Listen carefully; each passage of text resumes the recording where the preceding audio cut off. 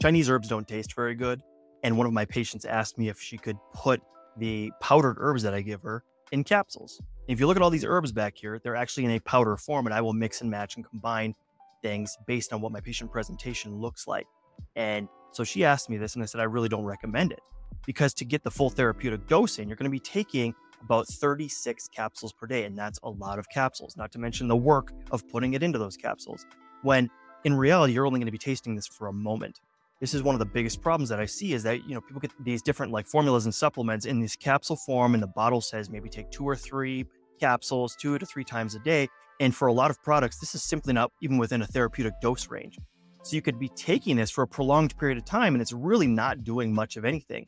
Whereas if you take the right things at the right time for the right patterns that your body's going through, you will get a therapeutic action, and you'll generally avoid side effects if you're taking the right things, which is why it's so important to work with somebody who actually knows how this stuff works. So in short, I basically said, don't do it. It's a lot of capsules. It's a lot of extra work. You're only going to taste them for a moment. And then we're going to change formulas after 2 weeks to a month anyways, because the pattern's going to change. So putting into capsule form, probably not such a great idea. Work with somebody who knows how this kind of stuff works. It does cost more, of course, but you actually get a therapeutic benefit from it.